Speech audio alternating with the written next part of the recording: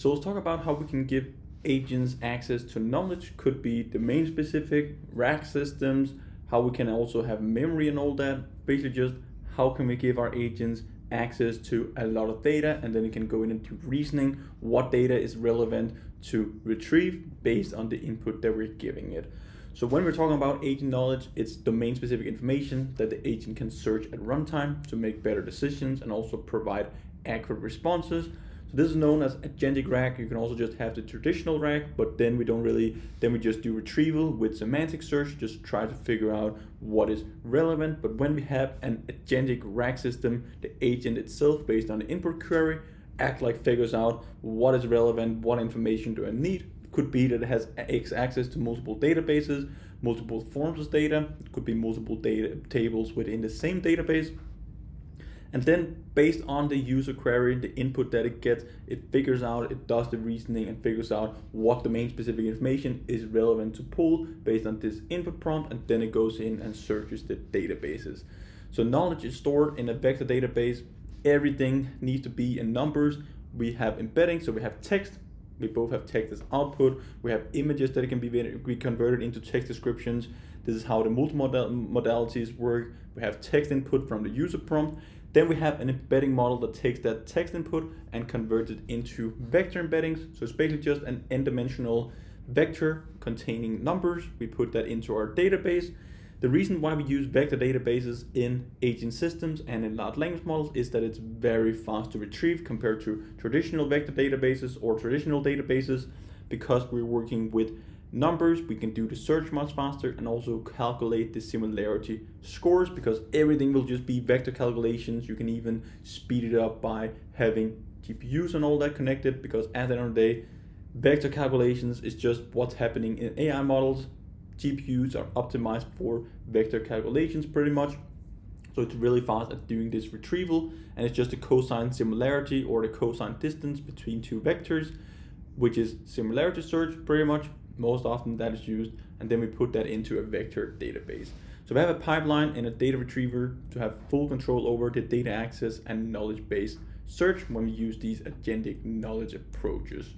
So now we're going to talk about vector databases a bit. We're going to cover another video where we go into more details with what type of vector databases, how can we set up a vector database, and basically just more details about how to apply search retrieval for AI agent systems in the best possible way. There's some search optimized approaches, hybrid approaches and all that, but vector databases, it can be any type of storage. That can be a knowledge base, but vector databases, like any type of storage, they can be a knowledge base pretty much. But we need to convert it into vector embeddings from text, for example. So that is the best solution for retrieve relevant results from dense information quickly, as I mentioned as well, because we convert it into vectors and it's way faster to match. So when we do this, we need to chunk up our information. Let's say that we have a PDF file, we have 20 pages, then we could probably just chunk it by page, could be per section and so on. So that's data chunking. We're going to cover that in another video where we have different approaches to chunk up our information, documents and all that. So it's just breaking down the knowledge into smaller chunks, so search query return only relevant results, but also faster. Then we can have re-ranking on top of that and all that, but at the end of the day, we just want to chunk up our information so we can retrieve it fast, but also be able to give the source of where do we get our information from. Large language model, they hallucinate and not a lot. So if we don't take that into account, if we don't have a way to pull information from somewhere, throw it into our large language model, it uses that to generate a response, but we can also get the sources where it found that information from. Then we can have validation sitting on top of that, checking the sources and the output results and validating if it's correct or not. Then we start to get into way more reliable systems that can be used out there compared to just a traditional rack, or basically just a large language model where we try to extract information, because if it can't find information, it could actually go out there and hallucinate. We don't want to have that in critical use cases or pretty much in any business use case out there. If we expect one result or one way of formatting it, could be your FAQ, could be your customer service and so on as a chatbot, we never want that to hallucinate. So that's why vector databases, agentic RAG pipelines, having multiple databases that we can play around with is so important. So chunked information, we load the knowledge database, so we convert them into vector embeddings, and then we can store those in our vector database Then we can convert the user message into an embedding and search for the nearest neighbors of the embedding vectors in our vector DB. There's different methods for looking up our vector embeddings in the database. That's for another video, much more complicated.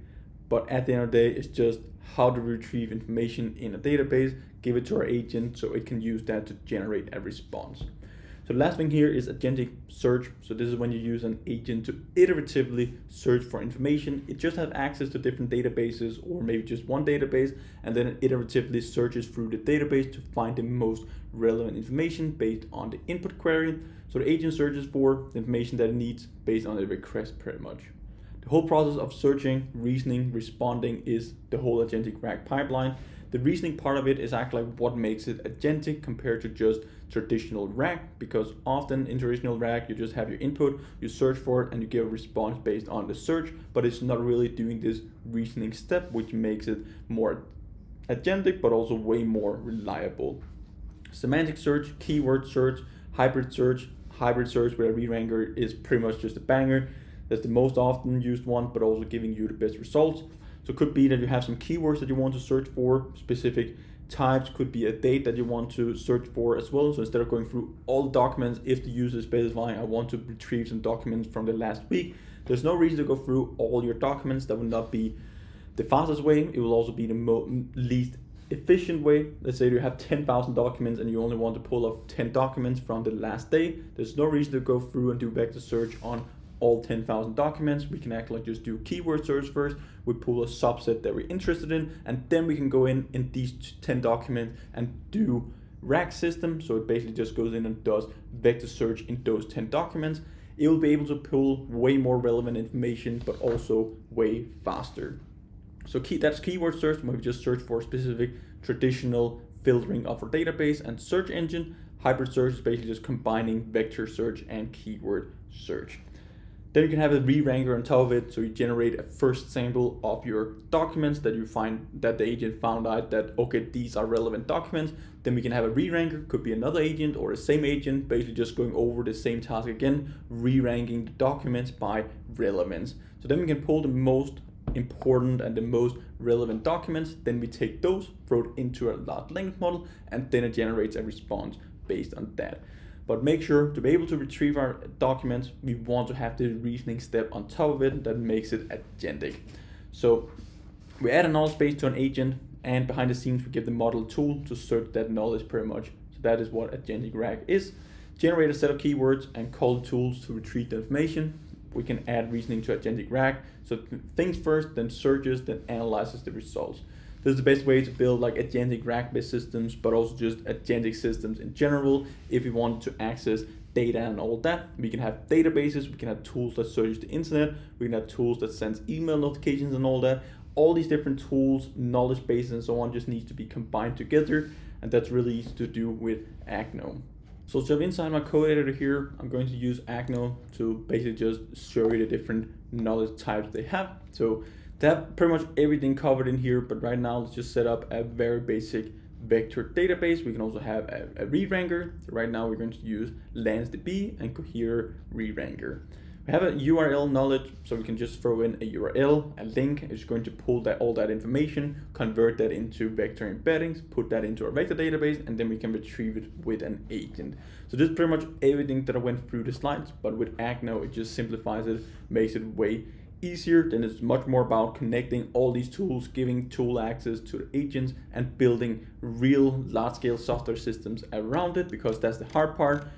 One thing is to get it work here in a Python script. Another way is to actually go out there, provide business value, set it up in a pipeline that works, and solve business automations. So we have a URL knowledge base here that we're going to set up. This is the URL. We're just going to take the Agno documentation from the agent's markdown file. Then we have our vector database that we connect to it. Right now we're just going to create a temporary folder with a local database, but you can use any database. They support Python, pgvector, Postgres databases with pgvector, all pretty much all the most relevant vector databases out there. So we give it a table name. We're going to use hybrid search, so we can use key point or like keywords filtering first, and then we do our vector search after. we're going to set up our embedding model. So we're going to use Cohere embedder. You can use OpenAI embeddings, Gemini embeddings, all of that here with Agno as well. We specify our API key and our re-ranker. So the re-ranker is just going to go in and re-rank the documents after the first retrieval has been done. So this is our knowledge base that we're just going to give access to for our agent. We set up our agent, OpenAI chat, we get our knowledge equal to our knowledge base. So now it basically just has access to knowledge. We give it access to search and knowledge and set that equal to true. So this is an Agentic Rack. We have this model here. We give it an input. It's going to reason about what information from our knowledge base is relevant to pull. It's going to re-rank it and then generate a response based on that. So all the slides just boils down to these lines of code with Agno pretty much. So yeah, we have an agent. We have our knowledge base. Our agent has access to the knowledge base. This is the instructions. Include sources in your response. This is very good for most business use cases out there. We want to be able to find or see where did the agents find this resource or this information that it pulled out, so it doesn't just hallucinate. It's impossible to trust the system if it's hallucinating, if it's not generating and including the sources in the response. Always search your knowledge before answering the question. Only include the output in your response, no other text. We're going to load our knowledge database here. If you just rerun it after you have run it the first time, we just want to comment it out pretty much because we don't only want to generate our knowledge base once. We can do that in the background, and then our agent can just have always access to the database. You can, in other programs and all other different software systems, you can update this database, and then the agent will pretty much just have access to more and more data and information. So we load our knowledge database, and then we just run our agents. What are agents? We set streaming equal to true, so we get the results out while it's running. So Python agent-knowledge.py. First of all, it's creating the table, Agno docs, it's dropping the collection. So we can see it's reading this website, what are agents, it does the reasoning, figures out, okay, we need to search knowledge database. Let's see, what are AI agents? Agents are AI programs that can operate autonomously, characterized by the following components. And if we go inside the website, so we can see model, tools, instructions, reasoning, knowledge, storage, and agent, we can see that it acts like included the source as well as we ask it to. This is the agent documentation. Let's just try to pull this. It's not working. Let's copy it. Agent markdown. So this is actually what it pulls out from Agno's documentation. We have the model, tools, instructions, reasoning, knowledge, and storage. And if we just go outside the markdown file, we go inside our agents, introduction, we have model, tools, instructions, reasoning, knowledge, storage, memory. So it's able to pull information from the website here in pretty much no time. It took 8 seconds to go through the whole pipeline, take the input, do the reasoning, figure out what tool calls to make, go inside the website, pull the information, and then give us a response.